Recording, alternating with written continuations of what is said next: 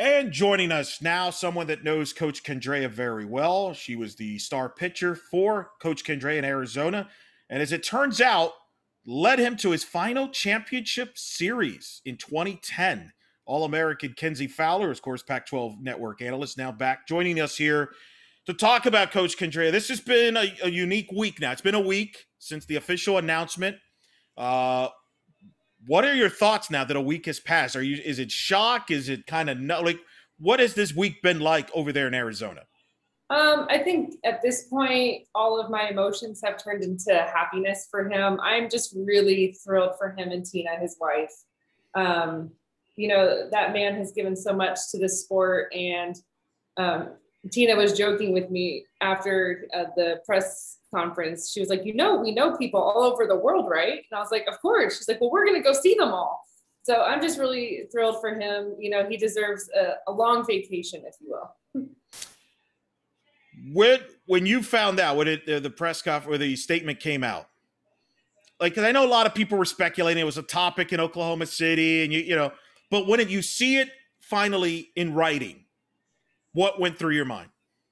I was in the press conference. I was in the room at that last presser when they lost. I was tucked away in the corner helping with the social content, and my tears were just constantly just going down my face. I couldn't stop, even though I knew it was happening. And I would be honest with you, a lot of us knew a little bit earlier. It was one of those things where if you're in the circle, you knew, and but still, it doesn't matter. It was very emotional, and seeing him, walk off the field for the final time, I was checking social media, and everyone was, collectively kind of in on that moment and just really taking it in, watching, this legend leave Oklahoma City as a coach for the final time.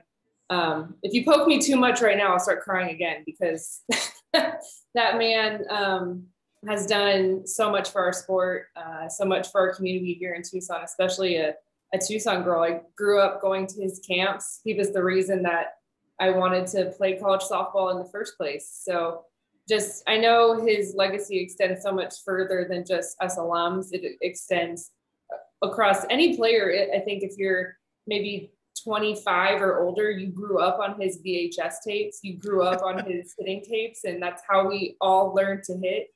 So just a lot of emotions for sure this week. And we saw that at the press conference, although a typical coach, he was putting on a show there. It looked like more of a comedy show than a retirement show. I mean, he was cracking one-liners. He mentioned you even in there at some point. You were in that room with a lot of the former players. What was that like to be in the room during that presser where a lot of the alums that could make it on short notice were in the room? You're in the room. He's in there, but he's, at the McHale Center, and it's a packed house. Everybody's street watching it. But yet he's playing some good line. He's giving one-liners here. He's giving Caitlin Lowe a hard time about saying that, she was not that good of a director of ops and things like that. No, it was really special to see the generations that were there. There were players from the 80s, 90s, my generation, and then the current team. So it was just really cool to see all of the faces that were there. And I know so many alums wished they could have been there, but quick turnaround. And there's a good amount of us that are here in town in Tucson and also in the Phoenix area. So there's a good amount that made the drive down to see Coach. But it was really special to sit there with all of the generations of Arizona softball players, and just how far his reach has been through all of us. And whether you played for him in 1990 or whether you played for him in 2019, you still have the same respect and emotion, and wanted to be there for him because of what he's done for us. What struck me is his loyalty to all the players. He talks about one of the things he looks forward to is texting. He likes texting now, because when he used to give a phone call, it would take forever to have with a conversation. But with texting, I wish all his players a happy birthday. And and we had, talking to Christy Fox. She said that he goes to almost every wedding as much as he can. What does that say about him, that he takes the time to try to stay in touch with almost every player, which, as you know, college coaching is so busy. It could be easy to just say, hey, I'm busy. I just don't have the time to catch up with everybody. But he makes that effort not only to keep in touch and wish you a happy birthday, and he says that's his way of staying in touch, but if one of his former players is getting married, he's going to try to go. Assuming he, and what does that say about him? I mean, it says everything. I know I had a teammate that didn't even finish out her career because she had a good, she got into a business school and things lined up for her. So she didn't even finish her senior year, but she's still on that birthday list. She still gets those texts from him. And he doesn't miss. He'll be the first one on your phone at 7 a.m. wishing you happy birthday. And it was so special for him and Tina they came to my wedding in 2018, and for him to be there. And I know he was I think he was my dad's toast. So that was really special. My dad gave him a big time shout out at our wedding and talked about my recruitment and stuff. But that's how intertwined he is. And he can cut a rug. I'll tell you that. He likes to get his groove on the dance floor with Tina and has a lot of fun with us.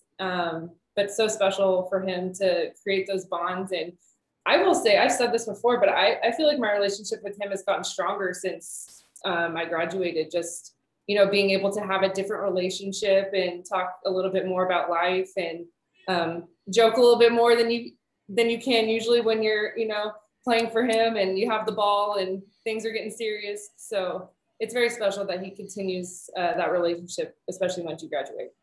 Yeah, I would imagine that for sure. Why now? Why did he want? He mentioned the fact of some of the reasons, perhaps why it was time, and he thought about honestly that it would have been 2020 if it wasn't for COVID and things like that. But and I know this senior class was special to him, so I don't know if that played a role into it as far as when to go out. But why go out now? Because he's still sharp, still has the passion for the game. Clearly, why now for him? I think family. I think he has grandkids. His wife Tina, her son is about to have a kid, and so I think family. There's a lot that he talked about this in his press conference, but there was a lot that he missed out on. When his kids were growing up, and he's taking care of all of us, and he's been away from home for 40 years at this point. So I think family, wants to travel. He has good health, so he's able to do those things. I think you want to enjoy as much as you can, right? But I also think this could have been the case also for Lou Harris-Champert. Like, COVID was tough on all of us, but I think it was tough on the coaches realizing two things. Number one, how hard it is to come back and have to do it all again, like having to reset and get back in there and start. It's hard. It's a total grind. And then I also think he had some downtime where he realized, like, hey, I'm going to be okay. We were away from softball almost the whole fall and the whole summer. Nobody was practicing, so I think he had a realization, like, yeah, like, I'm going to be okay. Without softball, my life will be pretty good. What do you think he does, say, come next February? Is he going to be at Hildebrand going to games? What does he do now? 100%. Oh, he'll be at Hildebrand for sure. Okay. He built that suite for him. I am convinced. There's a suite at Hildebrand that's up on the first base side, and I'm convinced when he was in the design that he wanted to make sure that suite was there for when he retired. So he'll be there for sure. Has he thought about maybe going to meetings? He's not going to take your job, is he? I joked about this the other day because he's so good. We all know how good he is on the mic. I'm like, he'll be amazing, but I'll be out of work. So that's not cool. I agree. But he can come do a guest. We'll have him in for a couple innings. Whatever he wants to do, he'll be amazing. I know that he has a lot of ideas for the sport and he's very passionate about. Yes. I think we all kind of heard bits and pieces, as the year was going on in his interviews about his thoughts on things. And I think he's going to take that to heart because I think people will listen to him, especially now that he has time to really think things out and make calls and talk to people and understand where decisions are coming from when they're being made. And I think it's really important for him to have that voice and to use it because you only have so many legends in your sport. And so the fact that, you have one that is willing to speak up, I think will be huge for our sport. Well, and he's such a big time voice. What he says, people care what he has to think. Yes. And I've enjoyed, and I got to give credit to Danny Martinez, who will set it up all year. This year, a lot of the media availabilities were on Zoom. So I got to cover a good number of them.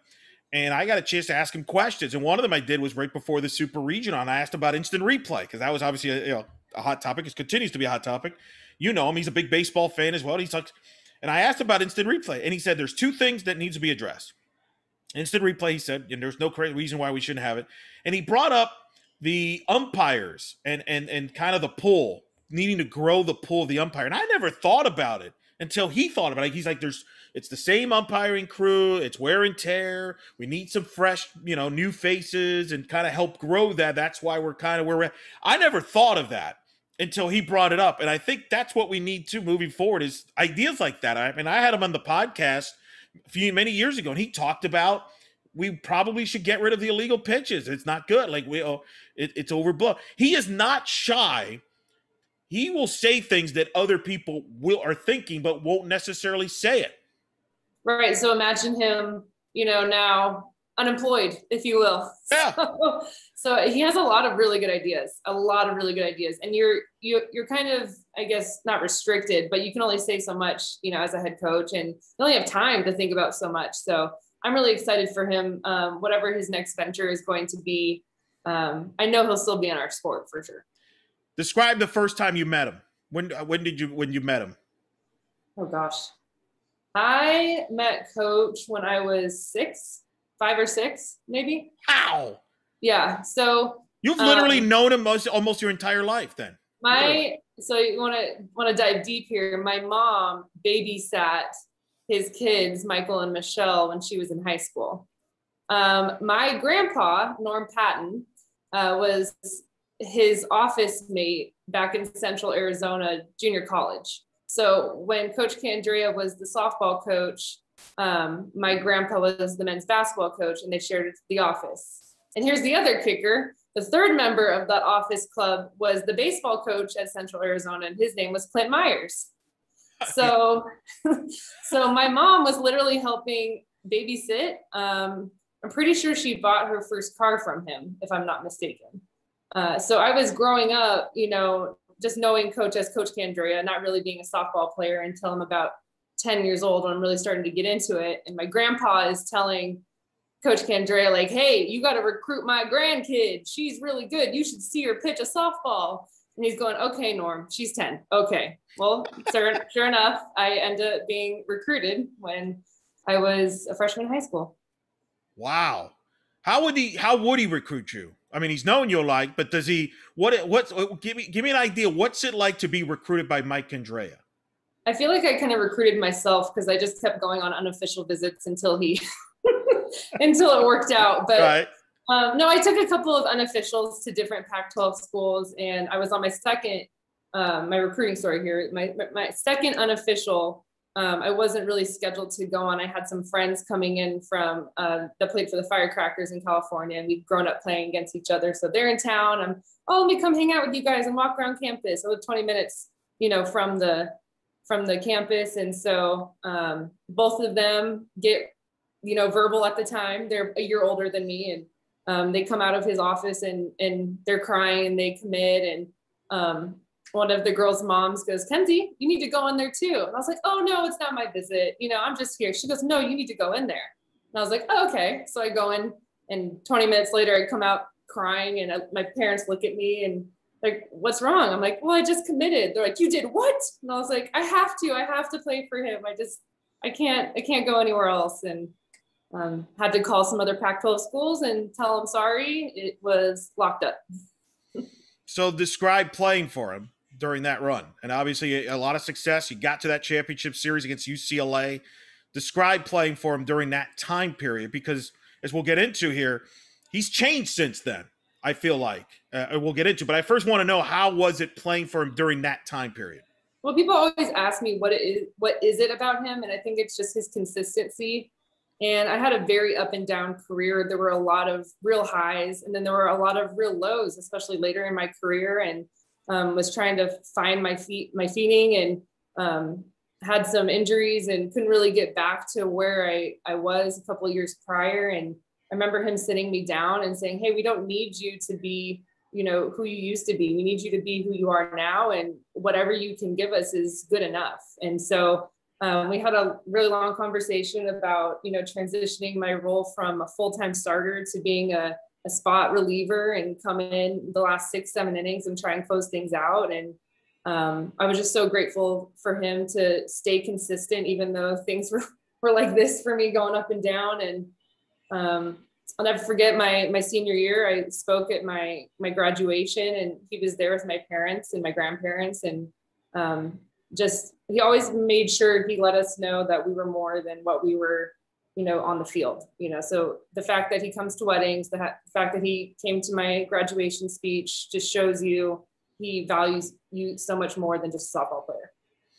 When you decided to get into broadcasting and you told him, unless he found out before you told him, I don't know, but what was his reaction when you told him you're going to be broadcasting and eventually cover him among part of the Pac-12?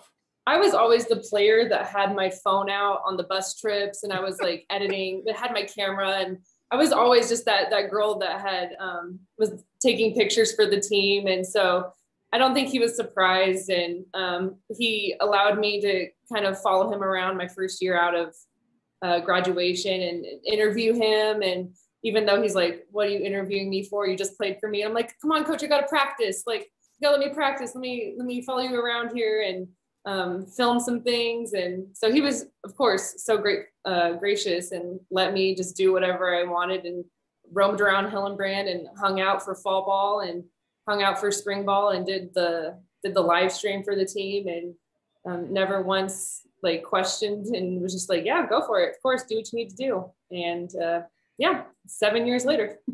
Did he always understand? I've always been intrigued by him, because that was during the time period where they started doing those mid-game interviews with coaches. And when I remember when that first started, they would go to him. I always felt like he was not, I mean, like, why are we doing this again? Like, yeah. He was, right? Like, it didn't feel like he liked doing it. He got more comfortable, I felt like, as the years went on with it. But was that accurate, that he was kind of like, and then you were probably thrown in there from time to time where you're trying to ask him a question on the air, and you're probably thinking to yourself, "Oh, good, how is he going to answer my question?" Yeah, and those, at the beginning he was kind of not joking with me on air, but you could tell his tone was a little bit different. Yes. And then later, of course, he got really used to it with Pac-12 Network and doing all those games and stuff. So, but you're right, it was a transition for all of us, for sure. Oh my! Is there any funny stories about that, like or even like in general during this time? Because you said that your relationship with him changed after you played. You got to know him better. I mean, part of that is because you're broadcasting, but part of it is you're around the program. So take me through that. Why was it different once you were done playing? Was it just you just weren't? Describe that feeling compared to when you played for him. You see a side of him that you don't see as much as a player, just more laid back, and it's basically who you saw in that press conference. He's a total jokester. A lot of people don't know that about him. He can crack a funny. He can laugh with the best of them, and so I'm excited to see that side of him thrive in retirement. Just because you can't do that as a head coach. You got to be business, and he's always about that consistent business. But no, he's a total jokester off the field.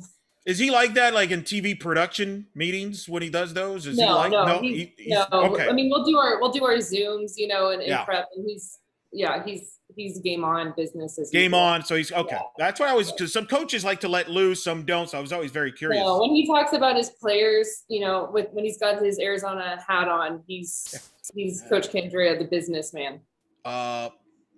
He seems to have enjoyed the last few years, and he's admitted he took things for granted in the past that he didn't now, because he hadn't been back to the Women's College World Series since you led him there in 2010. He got back in 2019, and he's learned to. Do you get a sense of that he really, this last, I don't know, 3 years, whatever, he's kind of enjoyed it more and taken time to appreciate all of this, or maybe he didn't do that when you played for him? I think so, and I hope so. I think in his gut, he knew this was it for him. So I got really emotional on their senior day. I was watching him, hit his fungo on the final warm-up infield, and I was covering that game with UCLA, and I got a little emotional before the game. I was like, pull it together, pull it together. Yeah. But Well, that's right. You're going on the air. yeah. So I think he has, and I hope he has, had been able to soak in the moments that he's had so many of them, 36 years, and appreciate them a little bit more. Yeah, and I just his candor is so good. He brought up that Holly Rowe asked him, "Can we announce it?" He's like, "No, I'm going to do it my terms, like Frank Sinatra's my way." Right. That's so refreshing. But I think it also respect. I give the respect he has from everybody. Like nobody in the media really touched it. Like he got asked about it a couple times. Like after the regional against Ole Miss, he was asked about it because I guess they showed him that he was emotional after the regional, and he deflected the answer, talking about, "Hey, it's a long year and COVID stuff like that." But for the most part, the media kind of stayed away from it. I think out of respect for him. Whereas a lot of times, if it's a coach, people would be speculating more. But I think they gave him that respect, and I think that speaks volumes to him and how much respect he has, not just from his players, other coaches, and things, but even the media. I think respects the heck out of him. Yeah, I think it all worked out. I was really happy with the coverage and the media covering him, and like exactly what you're saying, not poking too much, just being very respectful of it. I think he's earned that respect, so I was very happy about that. But at the same time, I was always also very happy that in a way he was able to get his flowers with the TV coverage. I think having Jenny Dalton cover his super regional could not have been more perfect. And in the booth, I mean, in the studio, I should say, outside at the World having her Series, they there. did that. They did a great segment on during that World Series about him, and she kind of had some good, nice words to say, and broke down. I mean, she broke down, obviously. Yeah, so I was just really happy that she was able to cover him there. And then during the World Series, they obviously said some really nice things, which I know he does not care about at all. But like me, I'm sitting there, I'm like, no, give him his flowers. Like, talk about what he's done. He deserves it, even though he doesn't care. So I was really happy with how the media coverage worked out. It's a tough situation, and no matter what's going to happen, it's going to be sad, but I think it worked out as good as it could have. The cool thing is, and now in retrospect, last fall, I want to say, maybe it was last fall, where like you all set up that whole thing with each decade teams, and you did the Zooms where each decade would hang out with him and stuff. I mean, now in retrospect, it just all connects now. That, I don't know if you guys even had an idea about that, but that's a pretty special moment now in retrospect, that you were part of the all 2010s and you all got together and spent time with him. They did that with all the decade teams. In retrospect, that's a pretty cool moment there where all of you were together. They're one of the last times. Yeah, that was one of the really special things that we were able to do during COVID, is to have that Zoom reunion, if you will, and have all the greats from each decade and have Coach there. And it's too bad that the conversations before the series conversations couldn't have been aired, because I think our Zoom was like an hour and a half long, even though our portion to talk was only like 25 minutes. Yeah. But then we're catching up with everyone, and what are you doing? And, somebody's getting married here, somebody's pregnant here, how are the kids? So yeah, it was a pretty good hour Zoom session in the fall with all of those greats and with Coach. You're an Arizonan. What does he mean to that area in general? I mean, this is not just an Arizona story; it's a sports story. I mean, the newspapers. The Phoenix Suns are in the playoffs. That's a big story, but yet this is a big story too over there. What does he mean to that area and that region? Because that's a big sample. I mean, Rich Herrera, who I know very well, has covered Major League Baseball on the national level, national radio host, is covering this. You know what I mean? He's from there, obviously. I get it, and used to cover Arizona softball on the broadcast in his younger days. I've talked to him about it, but this was a huge story. Was everybody aware that not only this was not people outside of Arizona was really locked in on this story? He means, I mean, he may be number one in terms of influential sports figures in the state of Arizona. Yeah, I'm just trying to rack my brain really quick, but I don't know if there's a bigger figure in, especially the Tucson community, but the state as a whole. If you ask any player that's from the state of Arizona, they've gone to Coach Candrea's camps. Right. Everyone has been to his camps, whether they were in Prescott in the old days or just recently, the last decade, been here in Tucson. Like I said, the hitting tapes as well, but just he's out in the community. You'll see him at football games. You'll see him at baseball games. You'll see him on the golf course. I know he's really excited to spend more time there, but he bounces around, and even as busy as he was in his coaching career with recruiting and having to do his duties with the softball team, you would just see him everywhere. And so I think we'll continue to see him everywhere, and he'll be continuing to show up to support other sports around the state. Yeah. But yeah, no, number one in terms of impact, and just recognize people know who he is. They know what he looks like. If you see him on the street, hey coach, how's it going? How's the team? Right. He's the Mount Rushmore of all, not just college, but like all sports in Arizona. He's like on the Mount Rushmore. Oh yeah. Right. Oh, yeah. Like, easily. I mean, him and Lute Olson, who won the national title, men's basketball, is up there as well. And then I'm trying to think from a pro athlete standpoint. I'll defer to you since you lived there. I don't know who. All time Arizona, Larry Fitzgerald is big deal. Obviously, would probably be mentioned right on that list. Yeah. Randy Johnson and the Diamondbacks World Series. That kind of jumps to mind for me. Kurt Warner led him to a Super Bowl, but the thing is, none of those people were there for 36 seasons. Wow. He talked about in his press conference, this is his second job that he ever had. And his first was at a junior college in Arizona. So Arizona man through and through. That's wild. That's wild. One of the most recognizable, with recognizable brands. I mean, when casual people think college softball, they think Arizona, and he's told me the story. He's told others the story that he came up with the idea of the Arizona with the pinstripes because he's a Yankee fan. I mean, those are recognized. People recognize those jerseys. Like, I'll share this story with, I think I've told you off the air. I called the UCF Arizona game this year on ESPN Plus. That's the first time I've ever seen Arizona play in person. Ever. It was the first time I ever saw him in person. Unfortunately with Zoom, not with the COVID protocols, I couldn't just go down to the and say hello like in a normal year. But I remember when that schedule came out, I texted my coach, Cindy Ball Malone, and I said, wow, you got Arizona to come here, and that's one of my highlights of 14 years. And especially now that it turns out it was his last year, it just blows my mind. I was like, wow, thank God I watched him before he retired and watched Arizona. Just seeing those jerseys in person. It's like seeing the Yankees, right? When you go to a major league ballpark, it's kind of like you have to do it if you're a softball fan at some point. If you don't go to Hildebrand to do it, at least try to do it somewhere. No, I've had friends or teammates that are on other teams, and I won't blast them publicly, but we always do get the best rep for best uniforms and the most recognizable uniforms, I think most legendary uniforms. And he was the first one to introduce pants in our game. It was all about the shorts, and Arizona came out, they were wearing pants and that script Arizona across the chest. And you're exactly right. Those uniforms, tried and true, even till today. So as Coach Lowe quoting her, Petey the fool that has to follow Coach Candrea. Well, it turns out it's her. That was a good liner by her. Oh, that was a great line. So Caitlin Lowe named head coach to follow. Not a surprise. Well-deserved. Your thoughts on her? Why is she the right person to fill maybe one of the biggest shoes in the history of this sport, of all sports, really? Yeah, everyone knows who Caitlin Lowe is because what she's done on the field. And but if you ask anyone, she's not the most vocal person. So I don't feel like a lot of people know a lot about her. But I'll just tell you, she's a total rock star. She's solid. She knows who she is. She knows what she wants.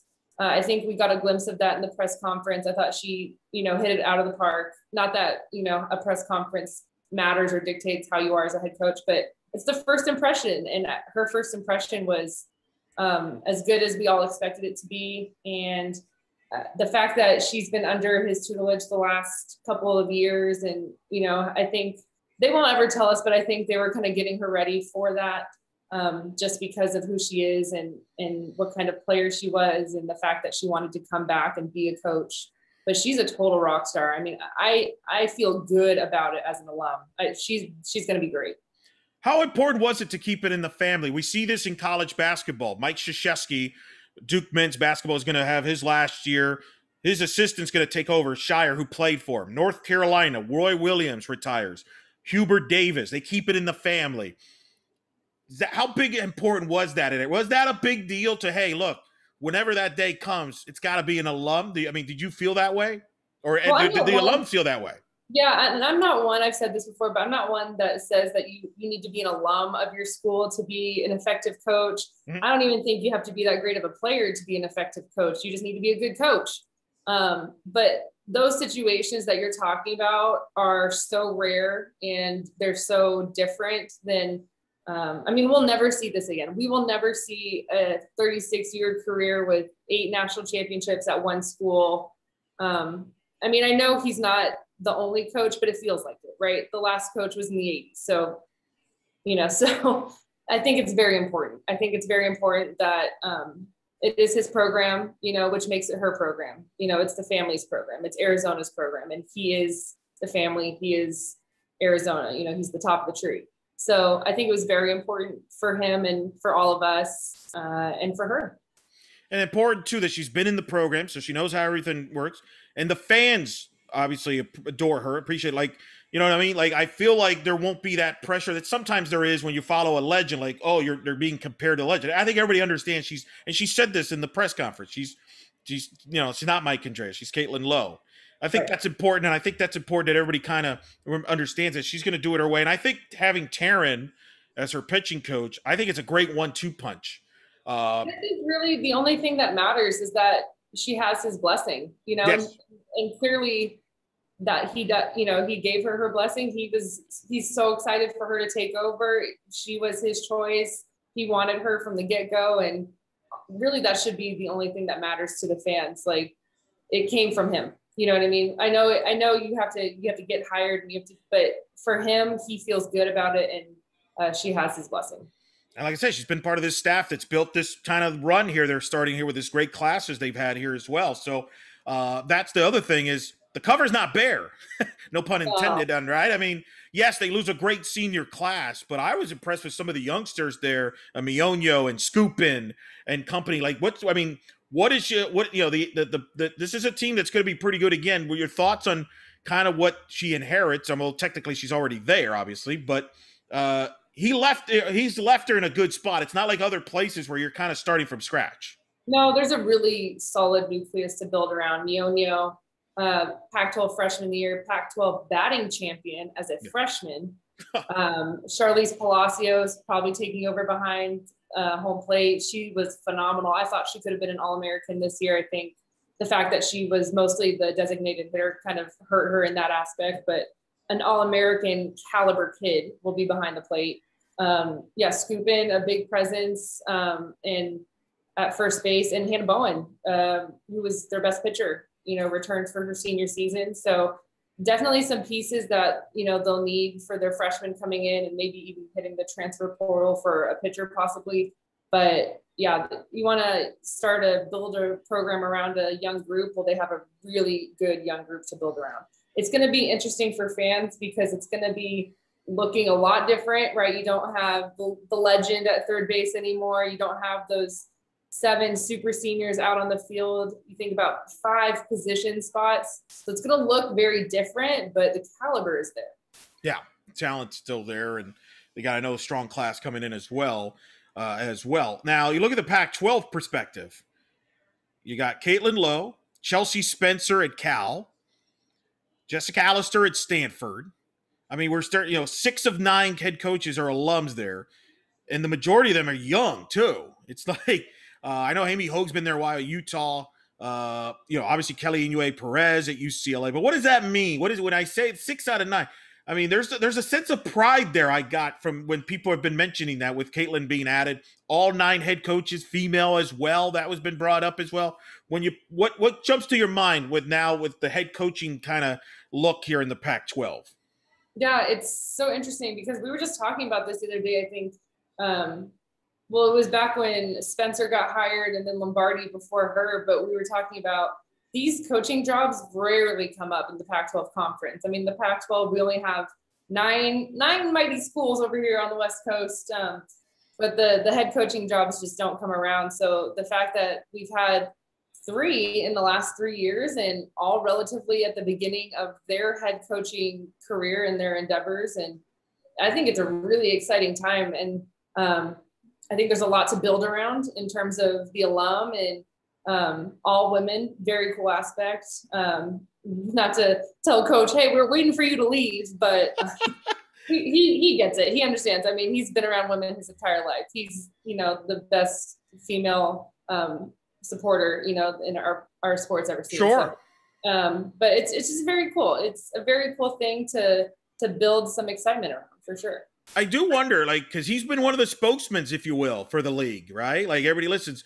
Kelly's that way too. So is it now Kelly Inouye-Perez and Heather Tarr, maybe like quote unquote the faces of the Pac-12 from a head coaching standpoint? That hey, I need a reaction from somebody in the Pac-12. That's the go-to now. Is that accurate? I would agree with that. I mean, those are two coaches that have national titles. I mean, I think when you have a national title as a coach, it gives you a pedestal to speak, and when you speak, it carries extra weight. So I think you're right on with that. I always love to hear what Heather Tarr and Coach Inouye-Perez have to say. They always drop nuggets, and Coach Candrea was that way for me. It's just one of those interviews when you hear them in an interview, you kind of stop and listen, and you want to, hear what they have to say. So I think you're right on with that. What's his lasting legacy for Pac-12 softball? We've talked about Arizona softball, but what's his lasting legacy for Pac-12 softball? When we talk about Pac-12 softball and the dominance, like he has to come up at the top of the list, right? The history of Pac-12 softball. I mean, that's where when you say the Golden Day, the Pac-12 is the premier softball conference. It starts with him in some ways, along UCLA as well, obviously. But unlike UCLA, they've had different coaches. He's been the constant. Yeah. There's multiple things, and even outside the Pac-12 conference, I think facilities, he was the first one to really put and drive importance on, hey, we need a stadium back in 1992, 91. Like we need a facility for this team. And it's kind of the theme that you've seen this year in the Women's College World Series. Like if you build it, they will come. Well, that was Coach Candrea back in the early 90s. And if you think about, that was the only program that had fans in droves. Like people were standing room only back in the early 90s. And that was a really big deal for our sport. And someone had to do it. He was gutsy enough to say, we'll back it up. You build it, I'll fill it, So I think that was legacy number one, is the facility and getting it going and making this sport big time like he thought it was. Right. Like, does Hildebrand even exist without him, or to the extent where it is now? Because I had him on when the renovations were beginning, and he said that was very important, and he pushed for that hard when, quite frankly, it wasn't the it thing to do, right? Like it was, up until recently, if somebody tried to say, hey, we need renovations in softball, the administrations may look the other way and stuff like that most of the time. Not like now where everybody's kind of like more aware of it. He was at the forefront. Is Hildebrand around without him? No, absolutely not. I mean, you have to have donors, right, to build it, but you also have someone to push it and someone to say, hey, look what we could build. He talks about the story of him drawing it on a napkin after their first World Series and showing it. He was on the airplane back from the World Series, and I think it was 1990, and drew it on a napkin on the airplane and showed one of the donors and said, this is what I'm thinking. This is what I want. This is what I'm dreaming of. And Bill Hillenbrand was gracious enough to say, yeah, let's do it. Let's build it. Why not? Let's make a stadium for women, unprecedented. So, and then of course, I'm just so happy he was able to get this second facelift of Rita Hillenbrand. Same thing. He had the plan. I remember him talking about on my recruiting trips. I remember him talking about wanting to build, the shade for the stadium and build a concourse. And unfortunately, those things take resources and time, and he was very patient, a lot more patient than I think he should have been, but ultimately it got done, and that's all that matters. And the fact that he was able to coach into the last 3 years was really special for all of us. My guess is we're not done honoring him, right? I mean, I would say without like going, there'll be things done for him here. Maybe next season he'll probably be honored in some way, things like that. I would imagine that first game in Hildebrand will probably be a little emotional. I would assume he'll be honored in some capacity, and it'll be unique to see that dugout without him there. It'll be unique for everybody. It'll be kind of odd, but at the same time, I think it'll be it'll be a unique, surreal experience. But I would think they're going to honor him in very good ways, and his presence will be around. You mentioned he's going to be in a suite. He's got a suite. Well, yeah, they have the suites now at Hillenbrand. If you look up above the first base side, there's a nice little suite up there. Indoors, AC. Can he yell at umps from there? Windows do open. So okay. Yes. Yes. I feel like he still needs to let that go a little bit. Like, go ahead and yell at the ump once in a while for old time's sake. Imagine having him behind home plate. Oh my goodness. Well, we could so many stories about him, but well, I will say my hopes are. I mean, I know we're already, as alums, we're already planning some like big alum get-togethers because we weren't able to have everyone there, this week or last week, if you will. But I really want there to be like a statue in all right, you brought it up. See, I wasn't going to bring it up because I didn't want to get in trouble. I didn't get. All right, go ahead. And I want it to be his, like, this is my bucket list, but I want it to be like his coaching with his hand out for a high five. That just iconic pose when, Jesse Harper's rounding third and he reaches out for a high five. So that way fans can give him a high five, something like that.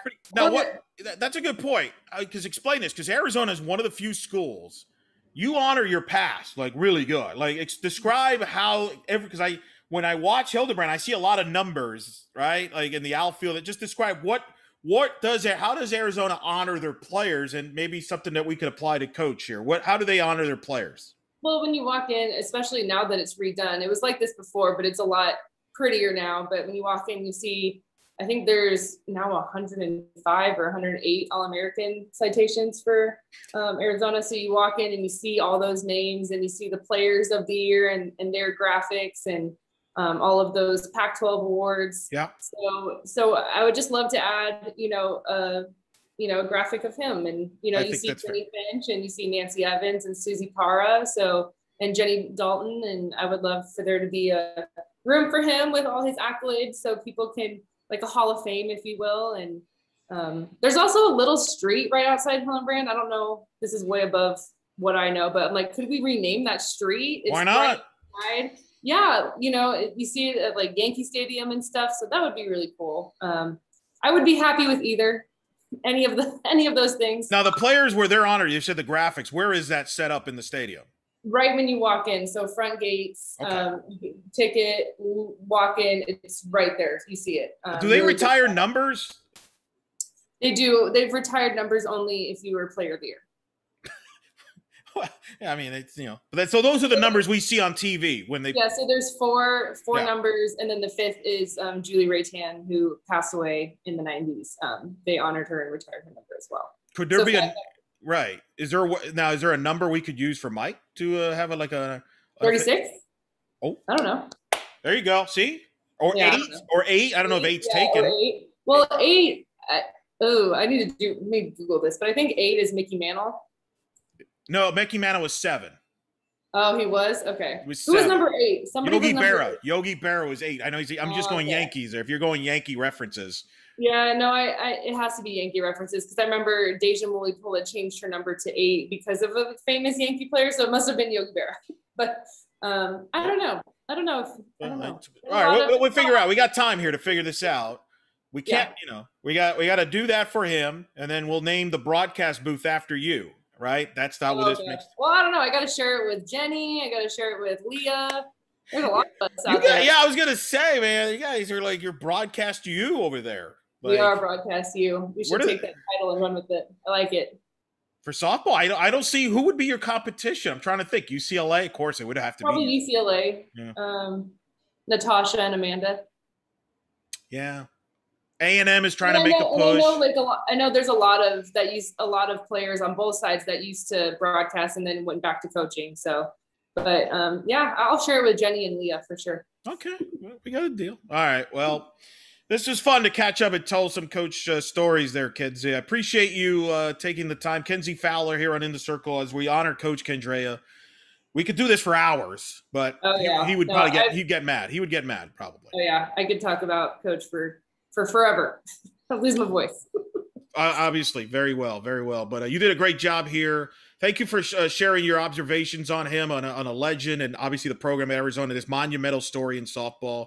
Always appreciate having you on, and we'll definitely have you on down the road, and we'll figure out the stat. If you need help, any counseling, as far as I could contribute as far as ideas. I'm very This big. postseason was emotional, man. I need some weeks to recover. I need to You and me sleep it both. off. Yeah, you and me Oh both. gosh, we all deserve some softball time off because our hearts were put through it. You have that fortune. I may not. There's always stuff going on, especially the Olympics around the corner too. So there won't be much That's sleep. right. Yeah, we got Athletes Unlimited and the Olympics, so that'll be good. That'll be That'll good. be good for us. It'll be good. All right, Kenzie. We'll talk to you soon. Thanks for having me.